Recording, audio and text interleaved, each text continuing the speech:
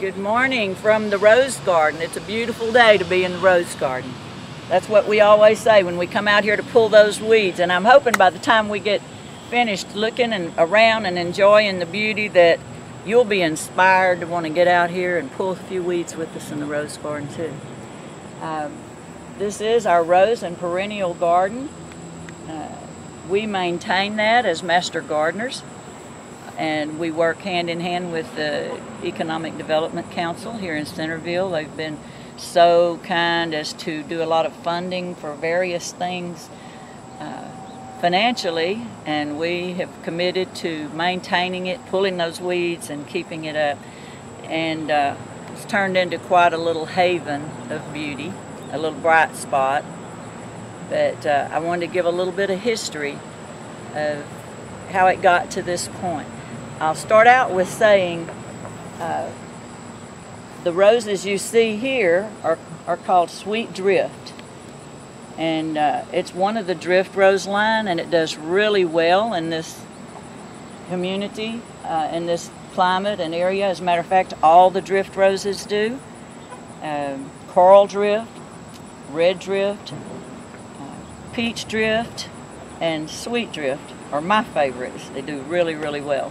And we're going to walk on into the garden, and as we walk in, we'll talk a little bit about the history and then look at some specific plants. Now, mind you, this is dead heat of July, and it's not the best of the blooming season, so our roses are kind of stressed, but they're still amazingly giving us some beautiful roses in spite of it. So some of them don't look as well as they did, say, last month, but come on and join us.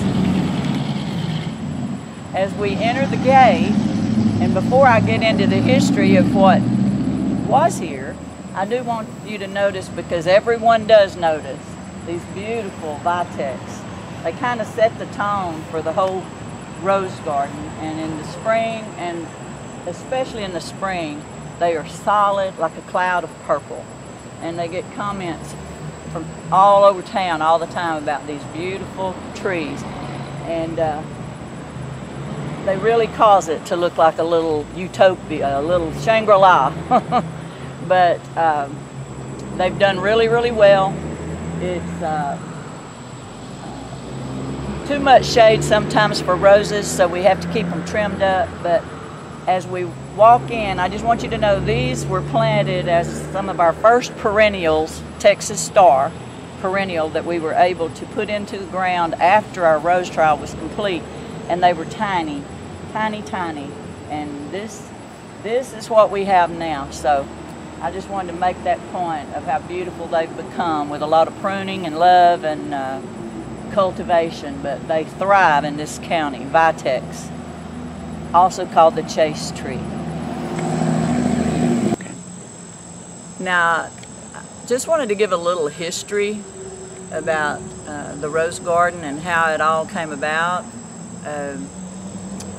Back in 2000 and probably 7 or 8, our county agent at that time was Tommy Neeland, and the Master Gardeners was a fledgling organization that had started back up after years of not being active. And I think it was Tommy and Mary Sue Watson and Charlie Patin at that time, I believe. I'm not sure of others because I did not come until the next year. But they were looking for a place to provide volunteer hours. They desperately needed something and somewhere to be a place for the Master Gardeners to work, to provide volunteer hour opportunities. And Tommy talked to the city about this little plot of ground, which is right next to the little city park. Didn't used to be a splash pad park, it was just a little park. And he talked to them about this, which was the old water tower. So they were given this little small plot of land. It was under a high barbed wire fence, as you can see on one side. It still has the high barbed wire fence. And to give you a little idea about what we started with. When I came, my husband and I became master gardeners in 2008, and in 2009 they asked me if I would head up the rose garden, and maybe we could get involved in the rose trial, which we did. We got involved in a national EarthKind rose trial out of Texas A&M, and we had this little spot. Now, when we walked in that gate, and it looked so beautiful, what you've just seen as we walked in, when we walked in at that time, we had solid grass, we had iron ore soil, we had creosote posts. The bench that I'm sitting on, I don't know if you can see, but down under it are two huge iron pipes sticking up out of the ground. Over in the bed behind us, another iron pipe. All of those were here, and there was nothing but just red iron ore, dirt, and creosote, and so this is what we had to work with. It was an empty space. This beautiful walkway that we now have was not here. It was just all grassy iron ore dirt. When we began the trial, the rose trial, I made contact with Dr. Steve George, the head of the horticultural department at Texas A&M, and he provided us with our list of roses that we could use for the rose trial that they had in the testing. Roses in the rose trial to become an EarthKind designation had already been through from 3 to 5 years of trial in the A&M horticultural gardens up in Tarrant County and Dallas and that area at Farmers Branch. And they had survived and made it through and were able to be put out all over the country in different trials. So he gave us our assignment. We had a randomized rose trial. 3 beds, each had 5 roses, so we had 15 roses. And those roses, when we put them in the ground, were this size. If we'll look over here, and I'll tell you more about this rose later, but they were the size of this tiny new rose. All our 15 roses were about that size when we put them in the ground. But before we put them in the ground, we had a lot of work to do because we had to do something about this red iron ore dirt. And the EarthKind rose trial gave us definite criteria that we had to follow. So the first thing we did is, you've heard me speak before of getting soils and dirts and mulches from Nature's Way Resources in Conroe. We went down there and we got a trailer load and brought in of the best rose finished compost that they had. And we put in 3 inches in the beds, 3 inches. So that's the only dirt that was ever hauled in and put on top of that iron ore dirt that we had in here. And we put that in, and that was in 2009, October of 2009. Put that in, put our little roses in place, which was a randomized trial. We had to, each of the 3 beds had to have a benchmark rose in the bed to compare others to, which was Carefree Beauty, which had already attained the EarthKind designation. So each bed had a Carefree Beauty, and then there were 4 other roses that had been given to us. And then we had to draw their names out of a hat for their placement. We couldn't choose just because we couldn't favor one. I like this pink one, I like this peach one, I want it to do better, I'm going to give it more sun. So I had to take all that out. So it was randomized at how they were placed. They could be 2 side by side of the same color or whatever. And so they went around all the way down the fence, around the corner, around this corner, and around. And it was divided into 3 distinct beds, 1, 2, and 3. After we put the soil in, we put the roses in, then we put 3 inches of mulch. And since 2009, the only thing that's ever been put in these beds has been, it has had the 3 inches of mulch has been added two times, usually 2 times a year, early and late, and hardwood mulch or native, the chopped up native, like I've gotten free from the city of Buffalo a lot of times, is the chopped up stuff that your community does. If you can get your hands on some of that, because it's all the native things that decomposes, because all of that has become our rose dirt. For 11 years now, there's been no dirt put in other than that first compost dirt, except the underside of all the years of native and hardwood compost that is decomposed. Say, your grandma always told you, my mother-in-law, and I've spoken of her when I teach the classes on roses, I always tell us, go out in the woods, rake back that top layer under the trees, and get that leaf mold. She called it leaf mold. Dig down and get the leaf mold underneath. Well, that's what this is. It's like 100 years ago, that was what they had for fertilize. So that is the fertilize, that's the food. No rose in here has ever been treated with pesticides. They've never been fertilized other than natural. Now, if you use, I'm speaking of EarthKind tips, you can use things on your roses like a Miracle Grow or Osmocote, extra strength, the double Osmocote, or it has a name now, but anyway, the stronger one. Those are slower release. Those are okay to use. But in this garden, during the 3-year trial, nothing could be. We couldn't even deadhead a rose. We couldn't even pinch a dead rose off. We couldn't prune because that stimulates growth. We could only water, and only water a certain way. So, and that's how the trial was done. For 3 years, we could do nothing, and there was no other plant, only those roses. Now, those little roses, by the end of the season that year, were already this big. I mean, they just took off from this soil and treatment they were getting, and kind of proved the point about the EarthKind way of planting. They required us to plant them 8 feet apart from the center. So every tag you ever look at says plant 3 feet apart. We had to plant 8 feet apart. They said because with EarthKind, when you're doing it all the right way, they're going to be way bigger, and they're going to spread way bigger, which they have. So if you can, let's walk over and look at this Carefree Beauty over here.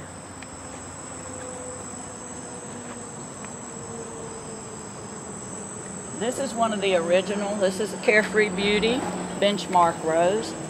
It is an EarthKind rose, and was one of these in every bed.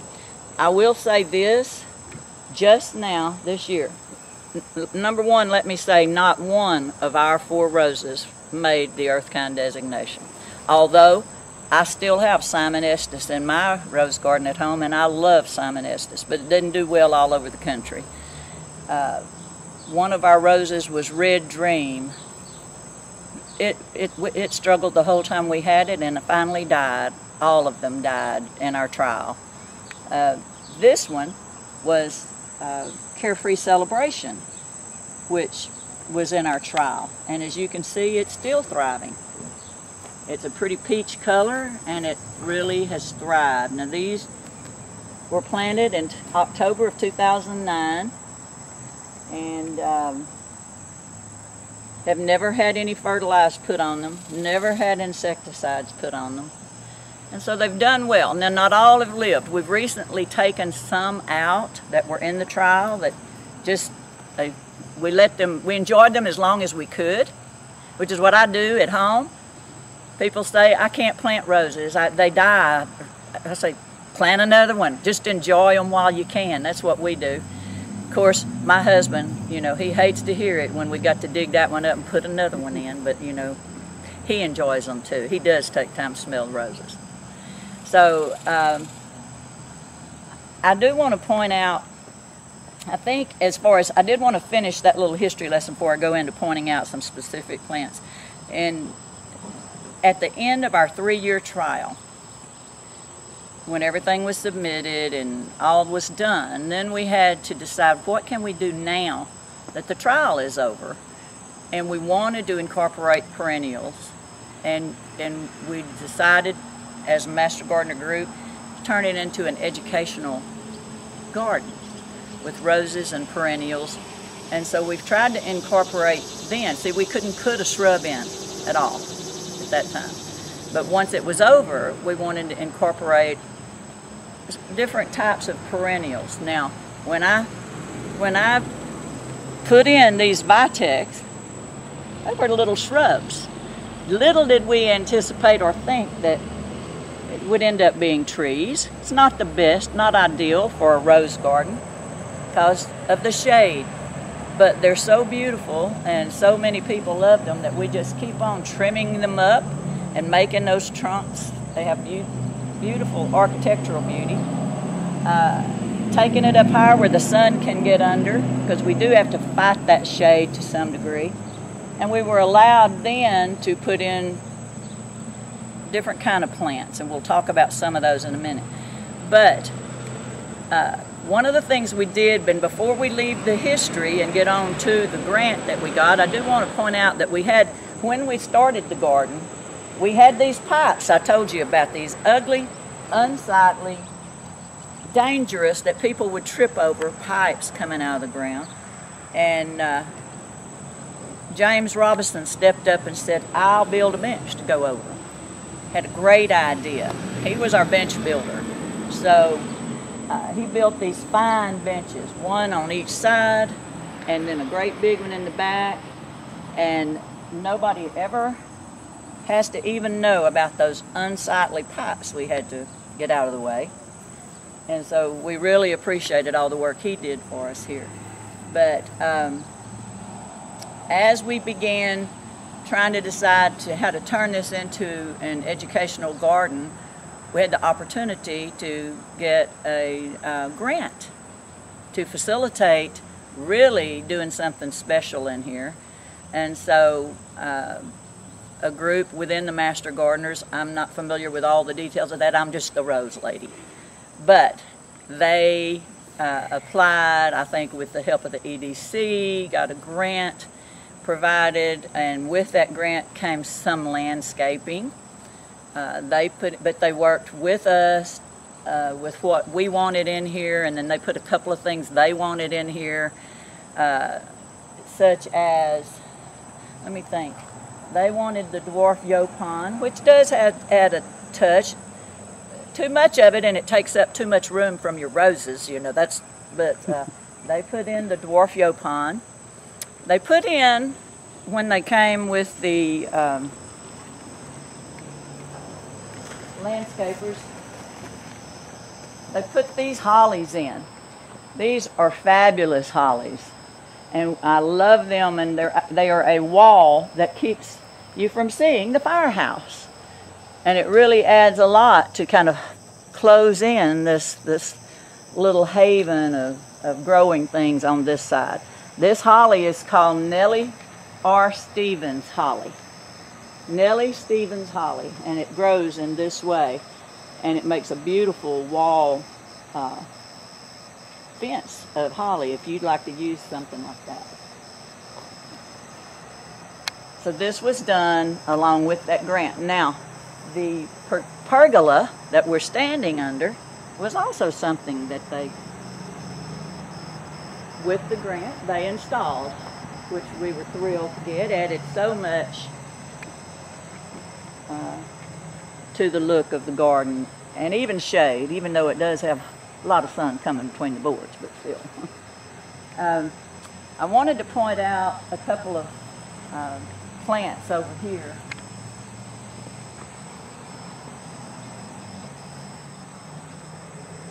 I wanted to point out this grass. If you're interested in having an airy look of a grass for your landscaping, that you don't want something as big as a pampas grass, this maiden grass, it is called Gracilis. It's a perfect size, and it gives, I love the look of filling in a corner and a spot. We let it it dies after first frost. It dies after first frost, but we like the brown touch of the airy flow that it gives through the winter. Then we deadhead it. We cut it all off in like February. We cut it down to about 18 inches, and then it does this again.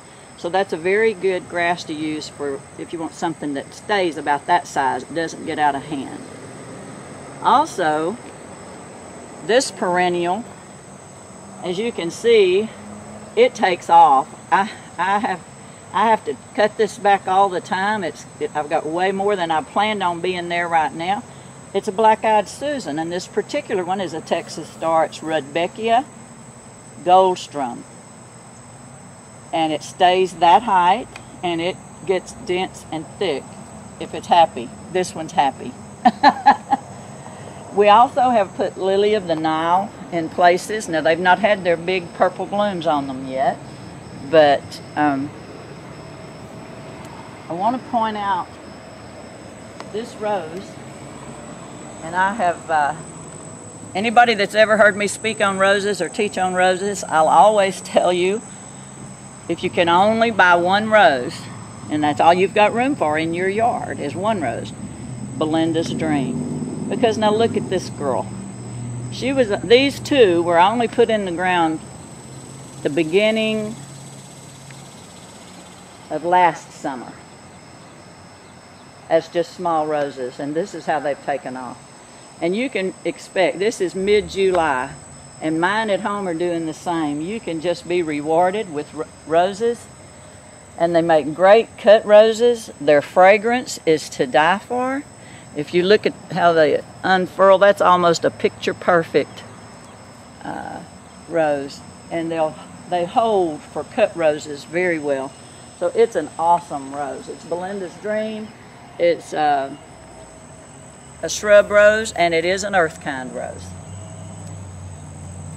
Our rose, I'm disappointed at this time in the summer for what we have with our drift rose, because normally our drift roses, this is a red drift, makes a great barter.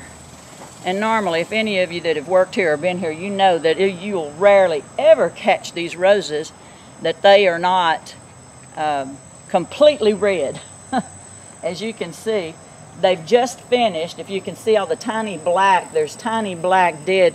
These were solid red last month. I mean, you couldn't find green. But they're done. So a red drift is a great showy border, as the other drifts that I mentioned to you. My favorites for this area, red drift, coral drift, peach drift is an awesome one. Has varied shades of color on it. And the sweet drift, which is a pink. Let's walk on over. Well, I do want to mention these. Before we leave this side, we have replaced a couple of the old ones in the trial, and this one is doing very well.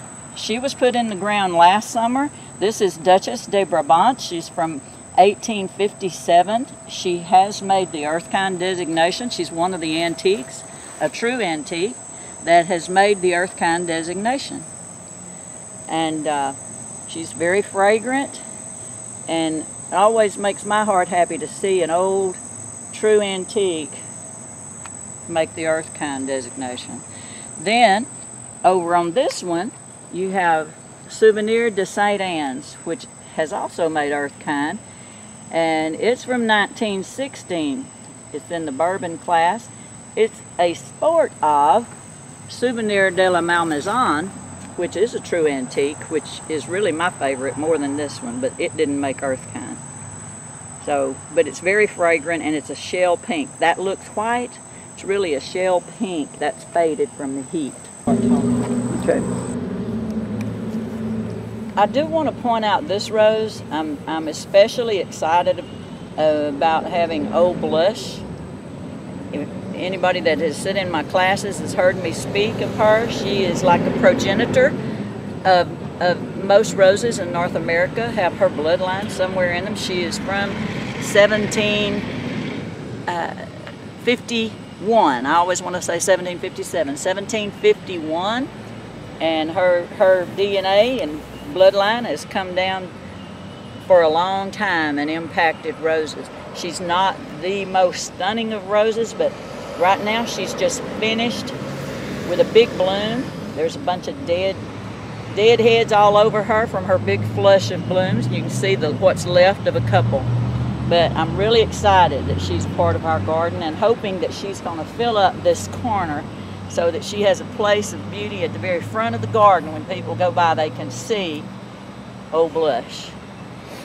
Over here on this side is a rose we've just put in the ground, and I'm really excited about her. She's a true antique from 1842, and her name is Baron Prevost. A lovely big cabbage-sized pink rose with an awesome fragrance, and she's already been blooming. We've just put her in the ground like 2 months ago. She's already happy where she is and got a bud coming out now and is just finished blooming, so that's a really good sign. We'll go on and talk about a couple more specific roses that we've just put in the ground. We're pretty excited and hopeful for these new ones. I'm standing here by an Esperanza. Esperanza does really well in our county. This is one of the Texas Star plants that we planted in here. It's also called it's Gold Star Esperanza, called Yellow Bells sometimes, and it thrives. Of course, it has a lot of water in this spot, and it really thrives. But generally, you'll see that they're covered with yellow bells, and we draw a lot of pollinators in this garden onto the roses and the yellow bells and varied things. I do want to turn your attention to a couple of roses. This one is still very small. Abraham Darby. This is a David Austin rose. If you've heard me teach on roses, you know I always say every garden needs at least one David Austin rose in it. He's a rose breeder from Great Britain. And this rose has just bloomed. I'm so excited because it's taking hold, it's growing here. It's already put some blooms on. Those blooms are so big and dense and heavy that it can hardly support them. They pull the plant over. But the fragrance of a David Austin rose is literally to die for. So Abraham Darby. There's several David Austin roses, but Abraham Darby is a very, very great favorite of mine. So I'm really excited about this red rose. I had already planted it in our garden in the wrong place, which, as I've said, a lot of times I do that, and I've told you before, my husband has a PhD.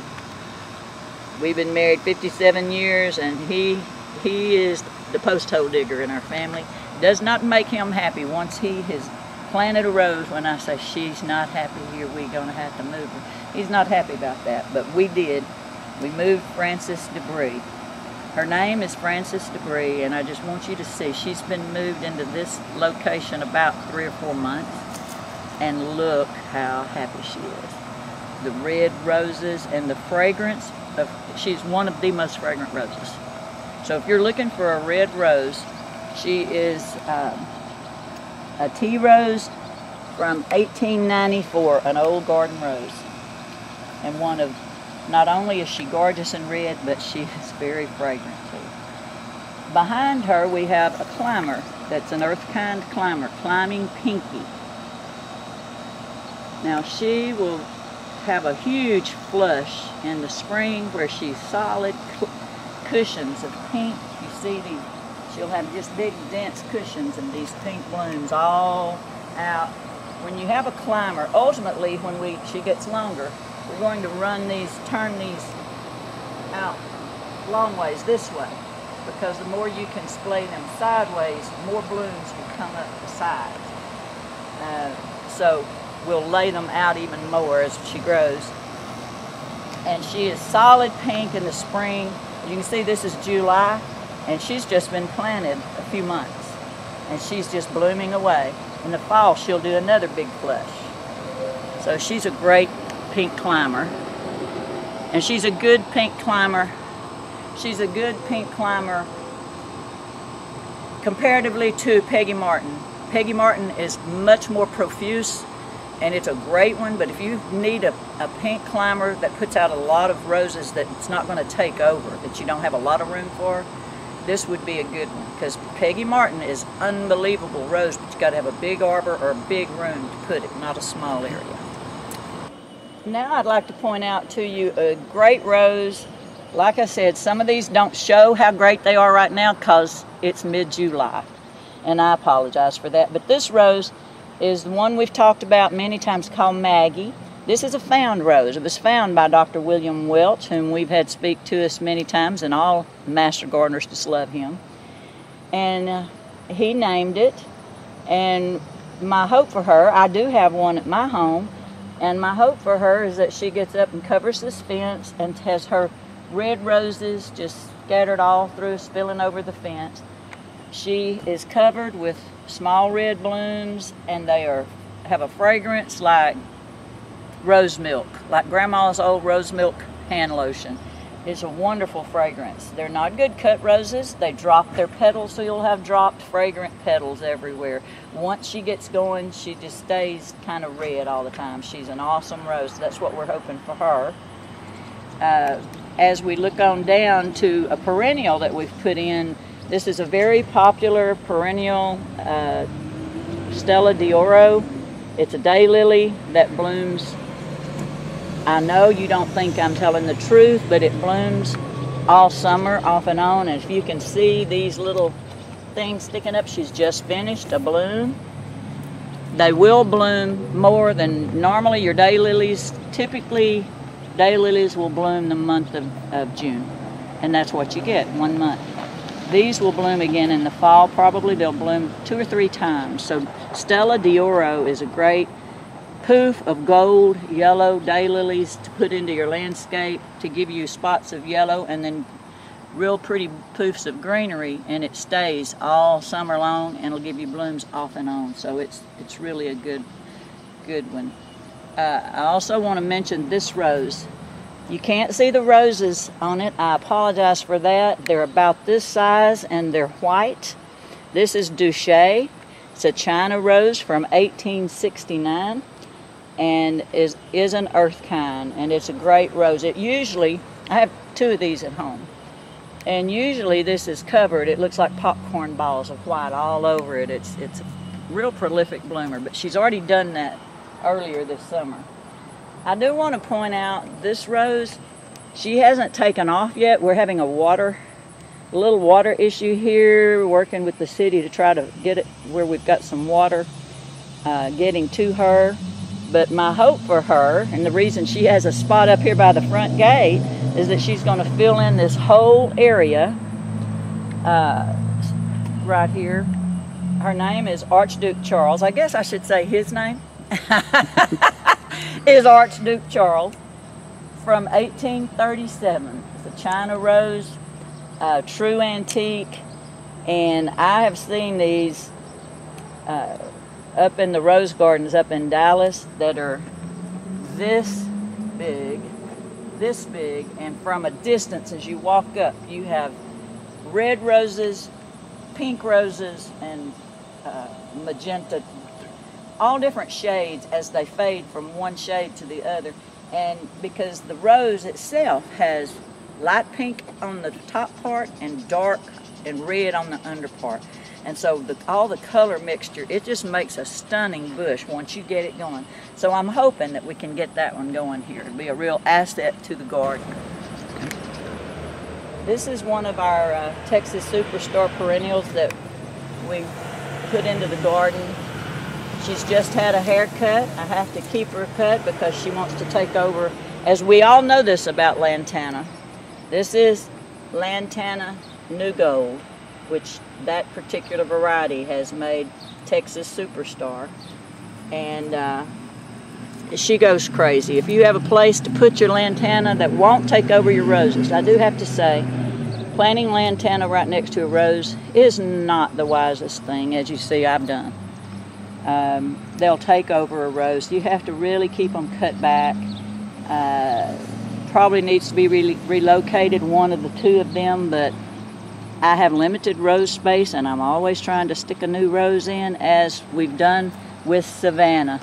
And I'm happy that Savannah decided to give us this beautiful rose and something that we can enjoy for a moment. They're fragrant rose, beautiful color, huge roses. Had recommended this rose to Richard, and he was just telling me that he's got one and that it's just doing beautifully this summer, so I'm glad. Now this rose is getting too much shade because it's under my beautiful vitex, but it's still rewarding us with these roses. This is, Savannah is a Cortez rose.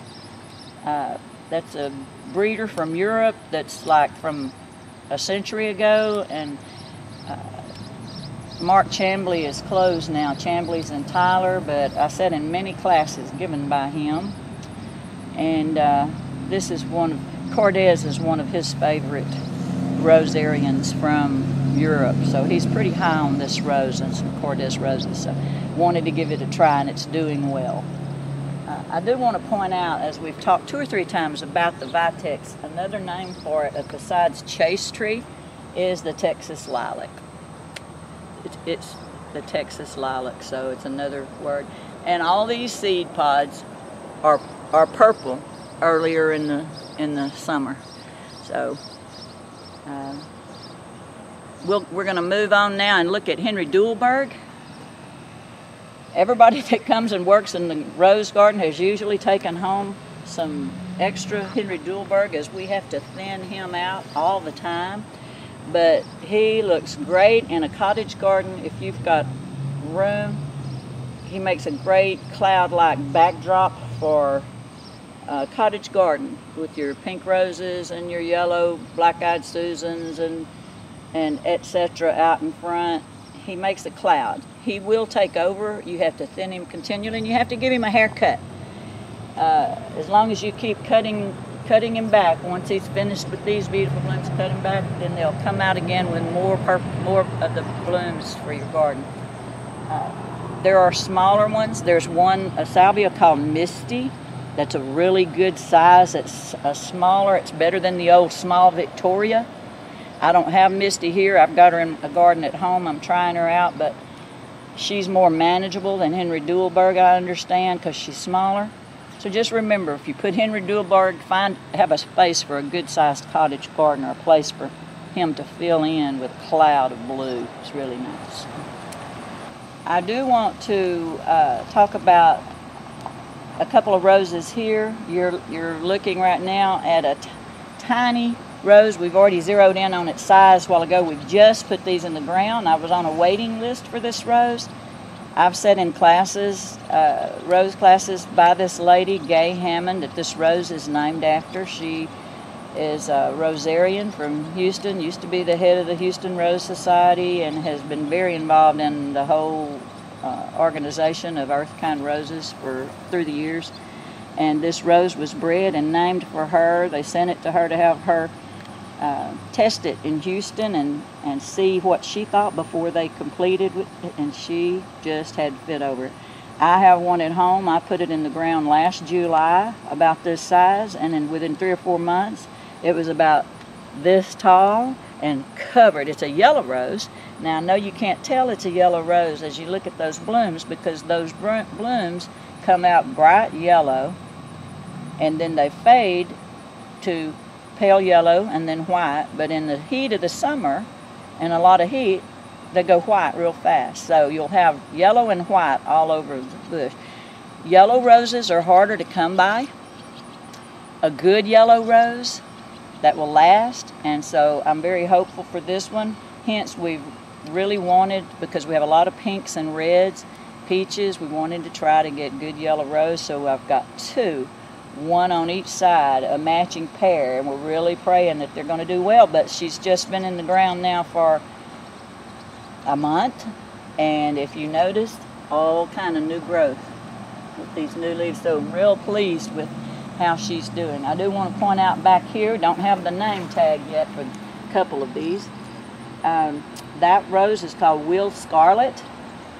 Will Scarlet is a smaller climber, but it has clusters like bridal bouquets, clusters of red, deep hot pink to red nosegays of flowers that'll be all over it. It's going to be beautiful. I'm really excited about seeing how Will Scarlet does for us. So we'll have this climber on this spot of the fence, and then the climbing pinky on the other.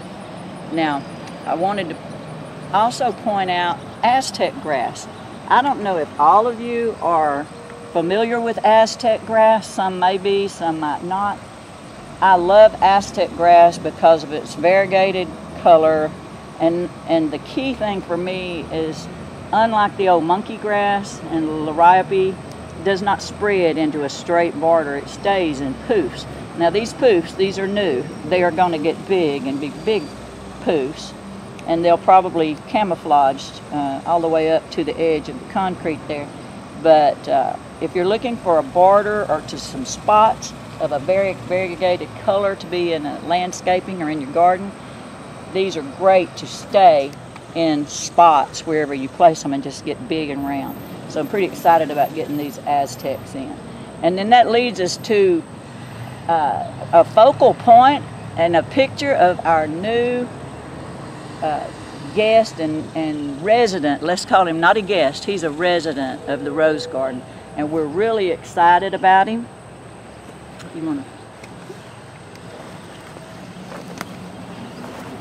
Really excited about him. As you can see, you've all seen pictures for the most part, but we are so proud of our new resident, and he stands like a sentry here watching over and loving, I'm sure, how we're filling in his habitat so that he's a little more concealed. But if you can see, our artist Carl Pewitt did an awesome job, and has all different kind of roses that are in the garden, all kind of flowers. He has the Henry Duelberg Salvia, the Belinda's Dream, Duché, Esperanza, yellow bells, all the different flowers. On the back side he has others. We tried to get a good mix of many of the blooming things we have in the garden.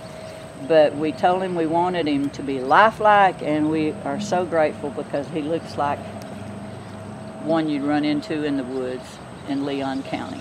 So I hope you've enjoyed this tour of the garden and this little bit of history. I hope that you've been inspired. As you see all these beds, they're covered in mulch right now, but those weeds raise their ugly heads through this mulch, and it takes a lot of work, and we have a lot of socializing, a lot of fun times as we get out here and take time to smell the roses. Come join us.